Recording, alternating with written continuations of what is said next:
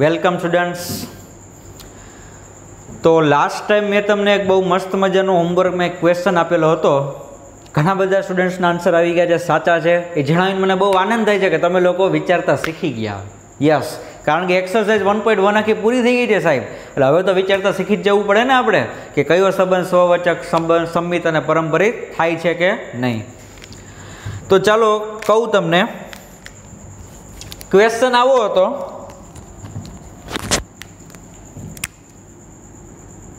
ગણ 1 2 3 4 પર વ્યાખ્યાયિત સંબંધ R બરાબર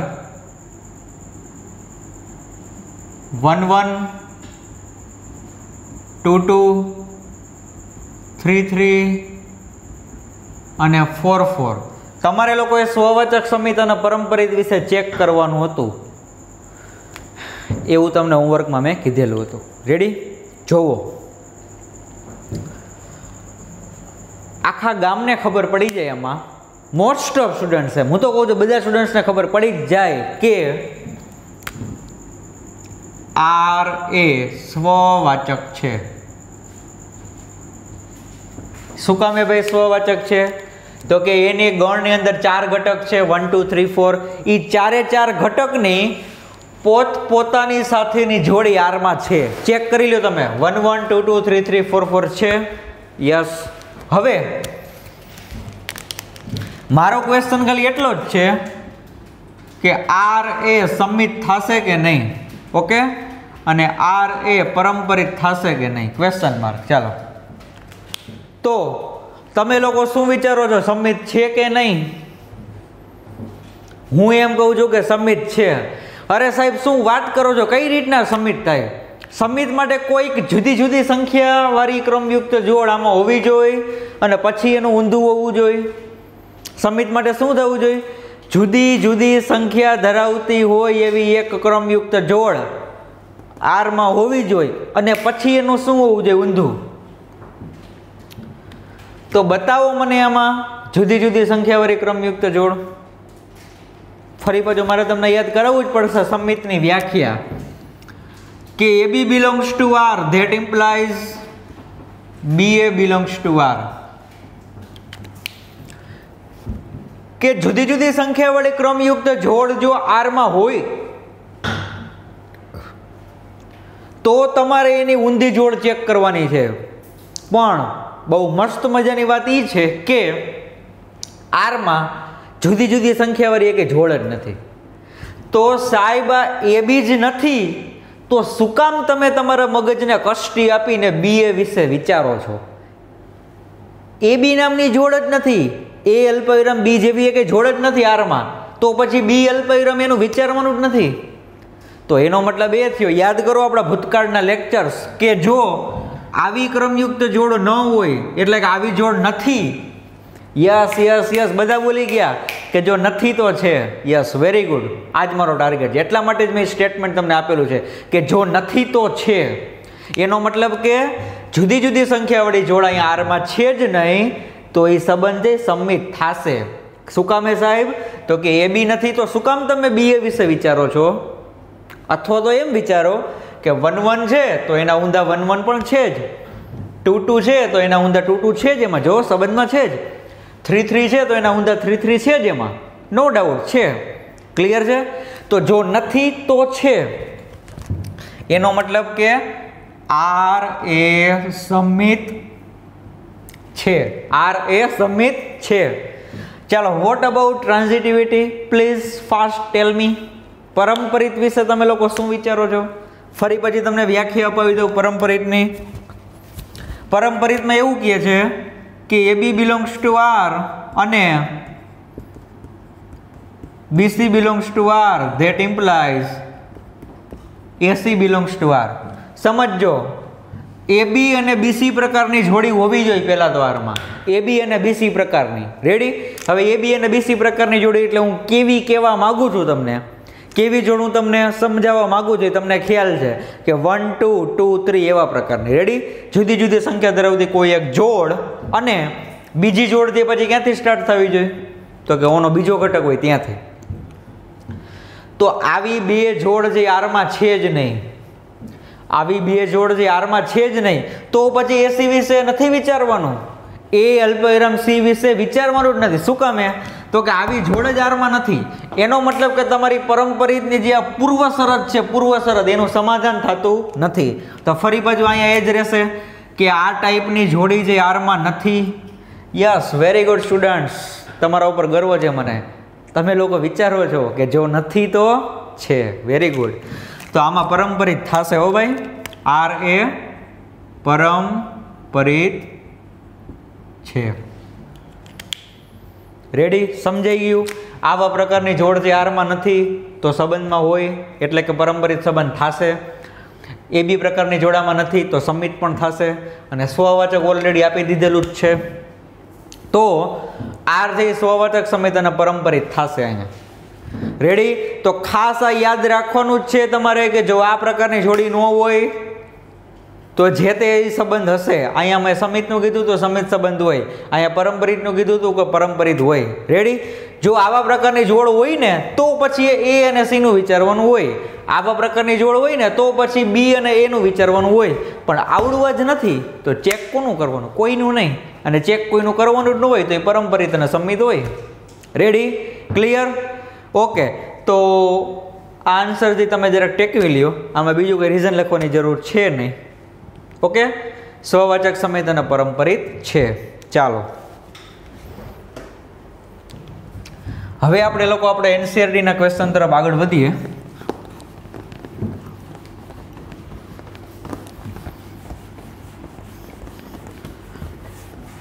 અને બીજી જોવા જેવી વાત એ હતી કે એક્ઝામમાં તમને આ ટાઈપનો ક્વેશ્ચન ગમે ત્યારે આવે, મેં તમને હોમવર્કમાં આપ્યો હતો ને, એમાં ઓપ્શન કંઈક આવી રીતના આપે કે સમિત નથી, પરંપરિત નથી, માત્ર સ્વવાચક છે, અને ચોથો ઓપ્શન સામ્ય સંબંધ છે.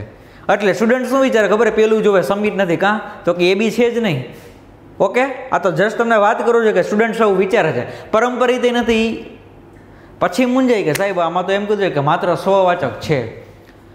ઓકે? હા, તો એ વાત સાચી કે 1 1 2 2 3 3 4 4 બધાની જોડી છે પોતપોતાની સાથેની, તો સ્વવાચક થશે, એ ટીક કરીને આવે. પણ હકીકતમાં તમારો ફાઇનલ આન્સર શું આવશે? યસ, સામ્ય સંબંધ જે તમારો ફાઇનલ આન્સર છે. રેડી? ઓકે, ચાલો. એટલે હવે તમે લોકો બહુ સ્માર્ટ થઈ ગયા છો, તમને આ ટાઈપનો ગમે ત્યારે સંબંધ આવશે ત્યારે તમે વિચારી લેશો કે જો આવી જોડી નથી તો એ સંબંધમાં છે. ક્લિયર? જો ક્વેશ્ચન નંબર 8 આ પણ તમારે લોકો હોમવર્કમાં જ કરવાનો છે. પહેલાથી જ તમને કહી દઉં છું. ચાલો હોમવર્ક.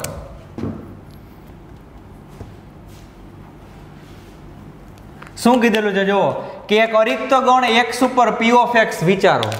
એટલે તમારા માટે આ મેઇન ગણ છે આવડો p of x. યાદ કરો છોકરાઓ, p of x એટલે શું? p of x નો મતલબ થાય ઘાત ગણ, પાવર સેટ. ઘાત ગણ આ x ના જેટલા પણ ઉપગણ હોય ને એ બધાય ઉપગણોનો જે ગણ બને ને એને શું કહેવાય? ઘાત ગણ. ઉપગણોનો પણ ગણ, કોનો ઉપગણ હોય એનો પણ ગણ, એને શું કહેવાય? ઘાત ગણ. ઓકે, એ કંઈ આપણે આને ચેક કરવાનું છે નહીં. તમને એમ કીધેલું છે કે p of x ઉપર એક r નામનો સંબંધ નીચે પ્રમાણે વ્યાખ્યાયિત થાય છે. તો a અને b રિલેશનમાં હોય, આ પણ એક સંકેત જ છે હો. a relation b, a relation b. તમે a b belongs to r લખો કે a રિલેશન b લખો, બે વાત તો સેમ જ છે. બે કહેવા તો એક જ માગે છે. ક્લિયર? કે a છે b સાથે સંબંધમાં છે. આવું ક્યારે થશે? તો કે જો a છે એ b નો શું હોય? ઉપગણ હોય. ફરી પાછું, ગણ a ગણ b નો ઉપગણ હોય તો અને તો a અને b જે રિલેશનમાં હોય. તો શું r એ સામ્ય સંબંધ છે? એવો ક્વેશ્ચન છે. તો તમારે લોકોએ ફોકસ ખાલી આના ઉપર કરવાનું છે. સરે જે સ્ટાર્ટિંગમાં 3જા 4થા લેક્ચરમાં ઓલા ટેબલમાં 2 લેક્ચર કાઢ્યા હતા ને ત્યારે સર ગાંડા નહોતા થઈ ગયા. શું કામે કાઢ્યા હતા? તો કે આ ટાઈમે છોકરાને છે ને ડાયરેક્ટ એમાં આન્સર મળી જાય. જુઓ તમારો મેઇન સંબંધ જે આવડો છે શું કહેવાય આને વિચારો, શું કહેવાય? તમારી સામે ગણ A હોય ને તમારી સામે ગણ B હોય તો તમે મને કહો ચાલો કે A અને B જે સંબંધમાં છે એવું તમે કહી શકશો? પણ શેનો સંબંધ? યસ, ઉપગણ નામનો સંબંધ. ઉપગણ. તો ઉપગણ નામનો સંબંધ જે તમે ઓલા ટેબલમાં ચેક કરો કયો કયો સંબંધ થશે. ચાલો ફરી પછી એક વખત ક્વિક રિવિઝન કરી નાખીએ. Quick revision. B ની જગ્યાએ તમે A મૂકો તો શું થશે કે A ઉપગણ A. સાચું કે ખોટું? કોઈ પણ ગણ છે એ પોતાનો ને પોતાનો ઉપગણ હોય ભાઈ. આ સાચું. જો આ સાચું હોય તો એનો મતલબ કે સ્વવાચક થશે. સ્વવાચક છે. સમિત માટે શું કરશો તો કે ધારો કે AB બિલોંગ્સ ટુ R હશે. AB બિલોંગ્સ ટુ R હોય તો એનો મતલબ કે A ઉપગણ B. તો B ઉપગણ A થાય અને ન પણ થાય. હો ભાઈ, આમાં કોઈ શ્યોર ન હોય કે થાય જ એમ. A છે એ B નો ઉપગણ છે પરંતુ B છે એનો ઉપગણ થાય અને ન પણ થાય. કેવી રીતના? ચાલો તમને કહી દઉં. આ A બરોબર 1 2 મેં લીધા અને B બરોબર 1 2 3 4 લીધા. તમારે આવી રીતે એક એક્ઝામ્પલ આપવાનું જ છે એ લોકોને. પેપર ચેક કરો એને ખબર તો પડવી જોઈએ ને કે સાહેબ કે આ સમિત સંબંધ નથી. તો અહીંયા જુઓ એના બે ઘટક છે 1 2. ઈ ગણ B માં આવેલા છે કે નહીં? તો કે યસ સર આવેલા છે. તો A છે એ B નો ઉપગણ છે. હવે ઊંધું વિચારો, આ B ના જે ચારે ચાર ઘટક છે એ એમાં આવેલા છે? તો કે ના સર, B ના ચારે ચાર ઘટક છે એમાં નથી. તો B છે એનો ઉપગણ નથી. B છે એનો ઉપગણ નથી. તેનો મતલબ કે AB છે રિલેશનમાં પરંતુ B એ નથી. એટલા માટે સમિત ન થાય. રેડી? એટલે સમિત ન થાય એટલે તમે આવી રીતના કોઈ એક ઉદાહરણ આપી લેજો. આવી રીતના ગણવાળો A બરોબર આ ગણ લઈ લેવાનો, B બરોબર આવડવા. એટલે તમે કોઈ પણ ઘટક રાખી શકો, એ તમારી ઈચ્છા. પણ આનું સોલ્યુશન મારે જોશે તમે કઈ રીતના લખો છો. રેડી? એટલે સમિત સંબંધ થશે નહીં. ના પાડી દો, સમિત નહીં થાય. પારંપરિક થશે. A છે એ B નો ઉપગણ છે. ચાલો B છે એ જે આપણે C નો ઉપગણ લઈ લઈએ આવી રીતના 1 2 3 4 5. આ B છે C નો ઉપગણ છે. તો હવે ચેક કરો સ્ટુડન્ટ્સ કે A છે C નો ઉપગણ છે કે નહીં? તો કે યસ સર છે. તો એમાં જનરલમાં પ્રૂફ આપવાની. હો, જનરલમાં પ્રૂફ કઈ રીતના આપી તમને ખબર છે. તમે બે જોડ પહેલા ધારી લેશો કે ધારો કે AB બિલોંગ્સ ટુ R અને BC બિલોંગ્સ ટુ R. તેથી A ઉપગણ B અને B ઉપગણ C. તેથી A ઉપગણ C થાય. અને આવું કોના માટે થશે? For every A B C belongs to P of X. તમારો ગણ આવડો હશે. આના ઉપર સંબંધ વ્યાખ્યાયિત કરેલો છે. રેડી? ક્લિયર? તો સ્વવાચક થશે. ફાઇનલ તમને લખી જ દઉં બધું અહીંયા.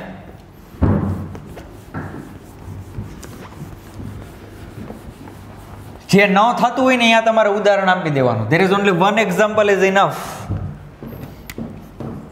સ્વવાચક છે,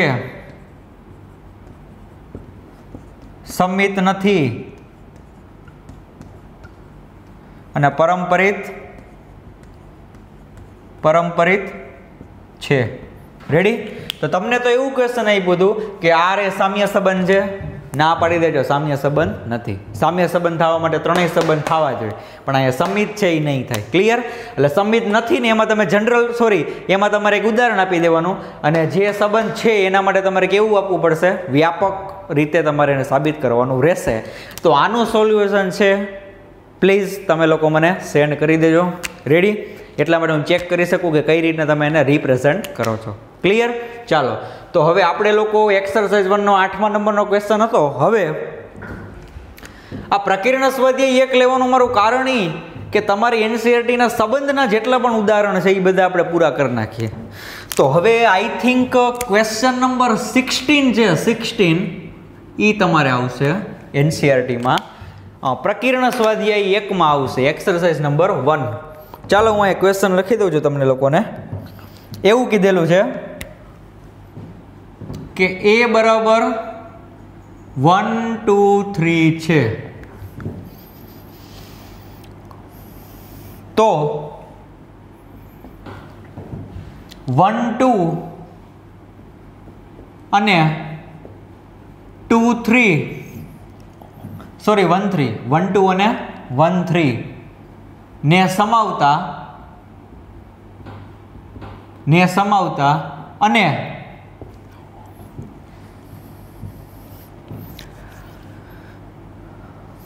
સ્વવાચક અને સંમિત હોય, સ્વવાચક અને સંમિત હોય પરંતુ પરંપરિત ન હોય, પરંપરિત ન હોય તેવા કેટલા સંબંધો મળે?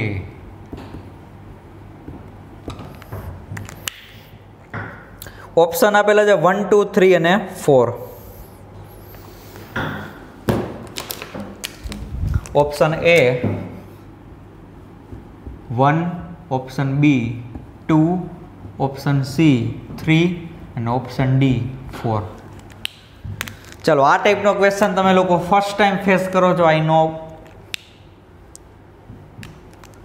શું આપેલું છે? તો એક ગણ આપેલો છે, એની અંદર 3 ઘટક છે 1, 2 અને 3. હવે એમ કીધું છે કે આવડી એક જોડ છે 1, 2 અને બીજી એક જોડ છે 1, 3. આને સમાવતા સ્વવાચક અને સંમિત હોય પરંતુ પરંપરિત ન હોય. ચેક કરેલી, સ્વવાચક અને સંમિત હોય પરંપરિત ન હોય, આવા કેટલા સંબંધ મળે? તો આ તો બધાને ખ્યાલ આવી જાય સાહેબ અમે ગોતી દઈ કે સ્વવાચક અને સંમિત હોય પરંપરિત ન હોય, પણ એટ એ ટાઈમ તમારે શું ધ્યાન રાખવાનું છે? તમે જે સંબંધ તમે વિચારો છો અથવા તો તમે જે સંબંધ બનાવશો એમાં 1, 2 અને 1, 3 આવવા જોઈએ. શું કામે? તો કે ક્વેશ્ચન એવું કહે છે કે 1, 2 અને 1, 3 ને સમાવતા. યસ, એટલે 1, 2 અને 1, 3 માં હોવા જોઈએ અને પછી સંબંધ છે સ્વવાચક અને સંમિત હોવો જોઈએ, પરંપરિત ન હોવો જોઈએ. તો આવા કેટલા સંબંધ મળે વિચારીએ. ચાલો તો હું અહીંયા બનાવું છું, MCQ છે એટલે આપણે રફલી ફટાફટ કરી નાખીએ કે R બરાબર તમારે જે સંબંધ બનાવવાનો છે સ્વવાચક તો હોવો જોઈએ ને સાહેબ. તો સ્વવાચક બનાવવા માટે આપણે શું કરશું? તો કે 1, 2, 3 ની બધાની પોતાની સાથેની જોડી એડ કરી દો એટલે આવું થશે 1, 1, 2, 2 અને 3, 3. હવે શું કરવાનું છે? તો કે 1, 2 અને 1, 3 ને તો આમાં સમાવવાના છે એવું ક્વેશ્ચનમાં આપેલું છે. તો ચાલો હવે 1, 2 અને 1, 3 ને આપણે આમાં સમાવી દઈએ. આ 1, 2 અને આ 1, 3. ઓકે, હવે ધ્યાન રાખો જે બાબત છે, અહીંયા ખાસ ધ્યાન આપજો. સ્વવાચક તો તમે બનાવી દીધો પણ મારે એને સંમિત પણ બનાવવાનો છે.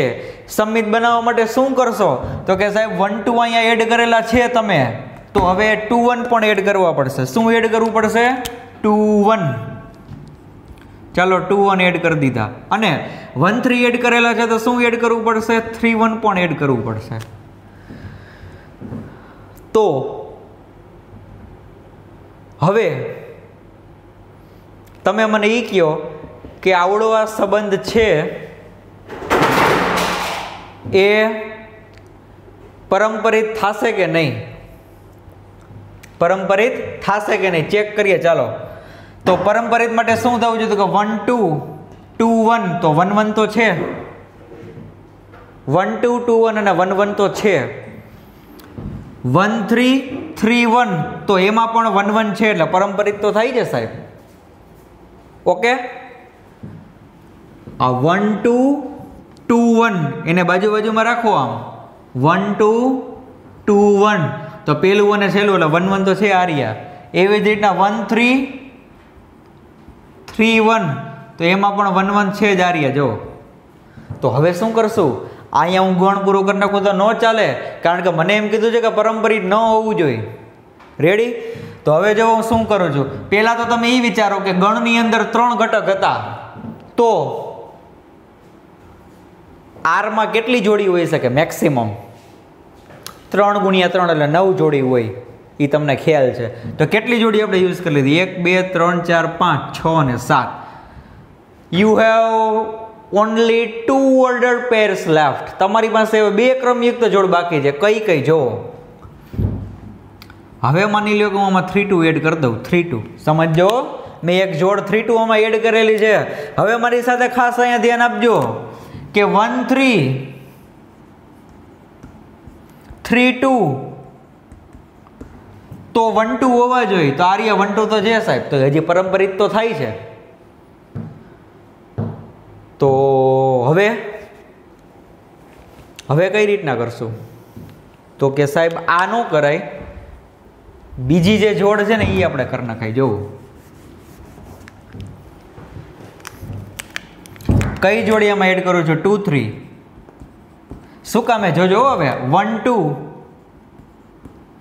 2 3 એ બે છે ને, એ બે આરમાં છે. તો હવે શું હોવું જોઈએ? 1 3 હોવું જોઈએ. 1 3 તો 1 3 પણ છે. તો કે આ તો સર લોચા થાય છે. આમાં પરંપરિત મારે કઈ રીતના? પરંપરિત થઈ જ જાય છે, ગમે તે કરીએ તો પરંપરિત તો થાય જ છે. તો એના માટે શું કરશું હવે વિચારો. તો હવે 1 2 2 3 તો 1 3 તો છે જ. ઓકે, હવે કાંઈક તો એવું કરવું પડશે કે સમિત થવું જોઈએ, સ્વવાચક થવું જોઈએ, પરંપરિત ન થવું જોઈએ. તો હવે 1 મિનિટ એક કામ કરીએ આપણે લોકો.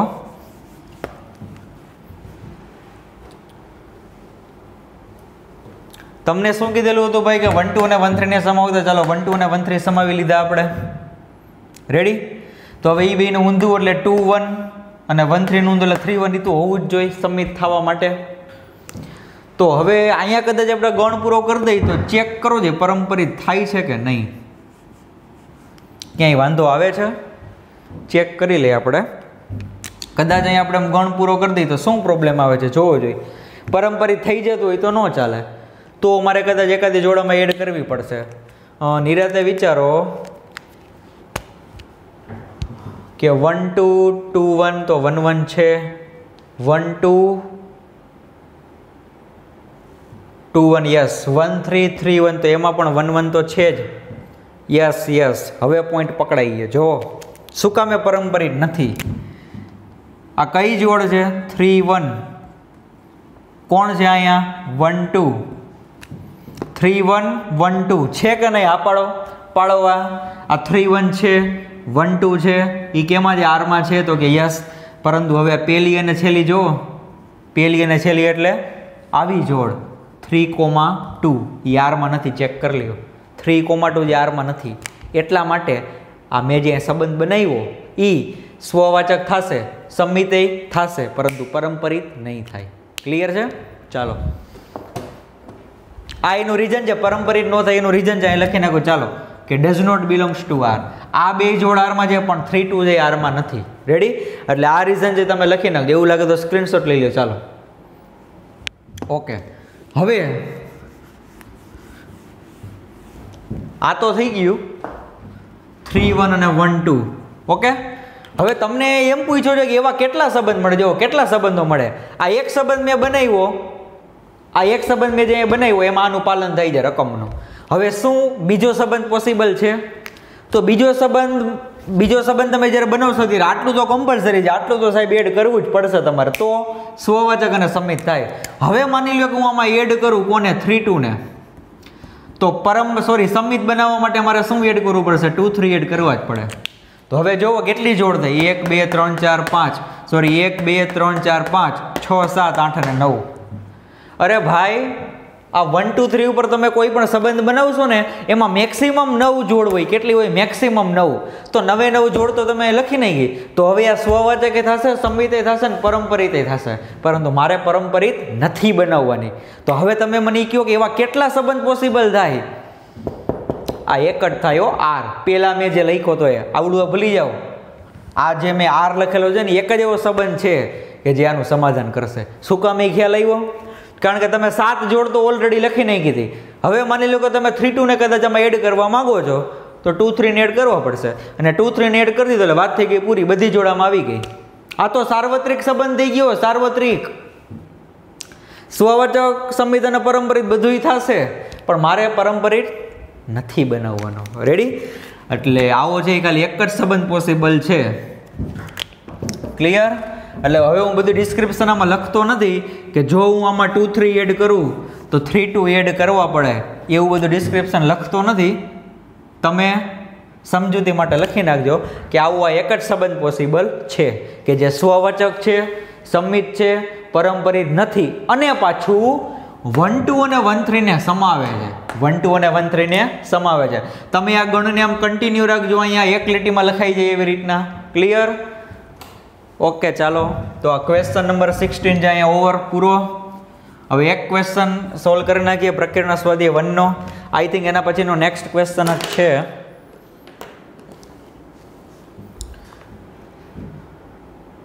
Yes, question number 17. આઈ એમ રાઈટ. ક્વેશ્ચન નંબર 17 એવું કીધેલું છે કે a બરાબર 1 2 3 છે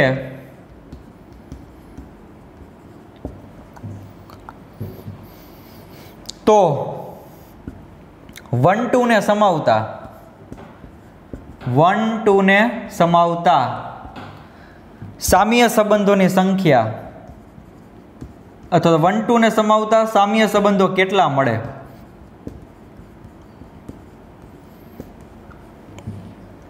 આમાં પણ ઓપ્શન એ જ છે. એ જ મતલબ 1 2 3 4.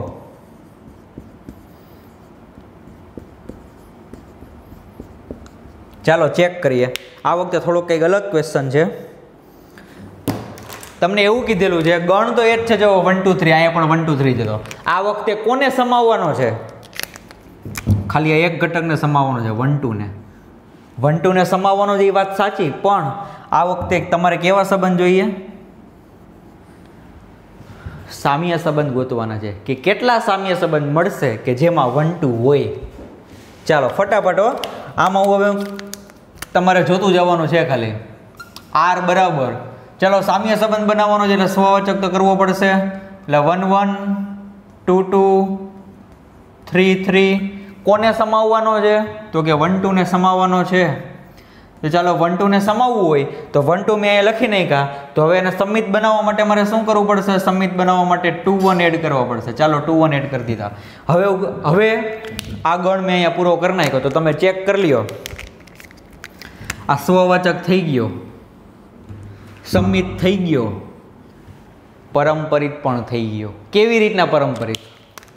1 2 2 1 શું હોવું જોઈએ? 1 1. આર્યા 1 1 છે. This is the magic of maths. You can very easily C here. Okay, 1 2 2 1 તો 1 1 છે. સંમિત છે આર્યું. 1 2 છે તેનું ઊંધું 2 1 છે. સ્વવાચક છે. એક સંબંધ મળી ગયો સાહેબ આપણને કે જે 1 2 ને સમાવે છે અને પાછો સામ્ય સંબંધ છે. તો હવે આના સિવાયનો બીજો કોઈ પોસિબલ છે? ચેક કરો જોઈએ જરાક કે જે સામ્ય સંબંધ થવો જોઈએ, સામ્ય હોવો જોઈએ અને પાછો 1 2 ને સમાવવો જોઈએ. ચાલો ટ્રાય કરીએ. ટ્રાય કરવાની જ છે. હવે આને આપણે R1 નામ આપી દઈએ તો આને હું નામ આપું છું R2. આટલું તો બેઠી કોપી મારવી જ પડશે ને. 1 1 2 2 3 3 1 2 અને 2 1. આટલું તો કરવાનું જ છે સામ્ય બનાવવા માટે. હવે કેટલી જોડ લખી તમે? 1 2 3 4 અને 5. પાછળ કેટલી વધી? 4. કારણ કે ટોટલ 9 જોડ હોય, કારણ કે એમાં 3 ઘટક છે એટલે એક ક્રોસ એમાં કેટલા ઘટક હોય? 9. અને r છે, r એ શું હોય? એક ક્રોસ એનો ઉપગણ. એટલે મેક્સિમમ આમાં 9 જોડી હોઈ શકે. તમે 5 લખી નહીં ગયેલા, હવે 4 વધી છે. હવે જુઓ, આ તો આ બે સરખા જ થઈ ગયા. મારે આના સિવાયનો બનાવવાનો છે નવો, તો તમને બે જુદા જુદા મળ્યા કહેવાય. હવે માની લો કે મને એવી ઈચ્છા થઈ કે મેં આમાં 1 3 એડ કર્યા. શું એડ કર્યું? 1 3. તો આને સંમિત બનાવવા માટે મારે શું એડ કરવું પડશે? 3 1. હવે અહીંયા કદાચ પૂરું કરી દઉં તો ચાલે? અહીંયા કદાચ હું ગણ પૂરો કરી દઉં તો ચાલે કે ન ચાલે? એ મને કહો. નહીં ચાલે. શું કામે? કારણ કે તમે સ્વવાચક તો બનાવી દીધો આટલામાં. ચાલો, આટલામાં તમે સંમિત બનાવી દીધો, પણ પરંપરિત નથી થતો બેટા. શું કામે? તો જુઓ 3 1 છે. અહીંયા તમને લખી દઉં 3 1 છે. તમે લખ્યું એમાં 1 2 છે. 1 2 છે તો શું હોવું જોઈએ? 3 2 હોવું જોઈએ. બતાવો મને આમાં કે 3 2 તમને દેખાય છે? તો કે ના સર નથી દેખાતા. પણ મારે 3 2 ને એડ કરવા પડશે ને, કારણ કે મારે તો સામ્ય સંબંધ બનાવવો છે. તો યસ 3 2 ને એડ કરવા જ પડશે. તો ચાલો 3 2 ને એડ કર્યા. તો હવે ઓબ્વિયસ છે 3 2 ને એડ કર્યા તો સમિત બનાવવા માટે શું કરવું પડશે? યસ 2 3 ને એડ કરવા પડશે. કોને? 2 3 ને એડ કરવા પડશે. બાપલિયાઓ હવે વાત પૂરી થઈ ગઈ. શું કામે વાત પૂરી થઈ ગઈ? ગણો ટોટલ ઘટક 1 2 3 4 5 6 7 8 અને 9. મેક્સિમમ 9 જોડી જ હોય આમાં આરમાં, કારણ કે ગણમાં ખાલી 3 ઘટક છે. હવે આના સિવાયને મને કોઈ જોડી બતાવો. તો અહીંયા જે મેં R2 લખેલો છે ને એ સાર્વત્રિક સંબંધ છે. સાર્વત્રિક. શું કામ સાર્વત્રિક? કે એક ક્રોસ એના બધા જ ઘટક છે આમાં આવી ગયા. તો જો કોઈ સંબંધમાં એક ક્રોસ એના બધા ઘટક આવી જાય તો એને કેવો કહેવાય? સાર્વત્રિક સંબંધ કહેવાય. તો તમને કેટલા ટોટલ સંબંધ કેટલા મળ્યા? આ 1 અને 2 બે સંબંધ મળ્યા તમને, R1 અને R2. Ready? Your final answer is option B, કે એવા બે સંબંધ મળશે કે જે 1 2 ને સમાવતા હશે. અને કેવા હશે? સામ્ય સંબંધ. જો અપ ટુ ડેટ તમને ક્લિયર મેં સમજાવી દીધું. હું જ ક્વેશ્ચન પૂછતો જાઉં છું તમને. પહેલામાં મેં ખાલી 1 2 એડ કરી દીધા અને 2 1 એડ કરી દીધા, એટલે વાત થઈ ગઈ પૂરી. બધું થઈ ગયું હતું, સામ્ય સંબંધ થઈ ગયો હતો. બીજામાં મેં અહીંયા સુધી લખ નાખ્યું, પછી પાછળ 4 જોડી વહી દીધી. એમાં મેં 1 3 ને એડ કર્યા ને સમિત બનાવવા માટે શું કર્યા? 3 1 ને એડ કર્યા. તો હવે પરંપરિત બનાવવા માટે આવું કંઈક મારે એડ કરવું પડતું હતું પરંપરિત બનાવવા માટે. શું? 3 2. તો 3 2 ને મારે મસ્ટ કમ્પલસરી મારે એડ કરવા જ પડે. અને 3 2 ને એડ કરવું તો શું એડ કરવું પડે? 2 3. અને 2 3 ને એડ કર્યા એટલે વાર્તા થઈ ગઈ પૂરી. બધાય ઘટક એમ આવી ગયા. તો હવે આની બહાર કોઈ ત્રીજો સંબંધ પોસિબલ છે નહીં કે જે આનું સમાધાન કરતો હોય. ઓકે, તો મેક્સિમમ કેટલા સંબંધ મળે છે? 2 સંબંધ મળે છે. ક્લિયર? ડન. તો આજે આપણે લોકોએ એક્સરસાઇઝ 1 નો ક્વેશ્ચન 8, ક્વેશ્ચન 16 અને ક્વેશ્ચન 17 છે એ સોલ્વ કરી ગયા. ક્લિયર? તો ચાલો ફટાફટ આનો સ્ક્રીનશોટ લઈ લો તમે લોકો નિરાતે, અને પછી તમારી ફેરબુકમાં લખી નાખજો.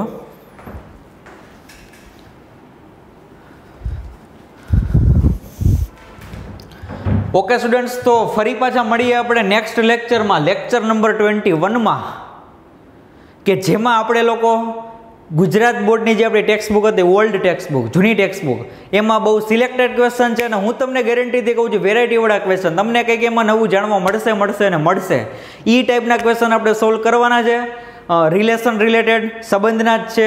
ઓકે, એ બધા જ ક્વેશ્ચન જ્યારે પૂરા થઈ જશે પછી જ હું વિધેય સ્ટાર્ટ કરવાનો છું. તો મળીએ નેક્સ્ટ લેક્ચરમાં. Thank you.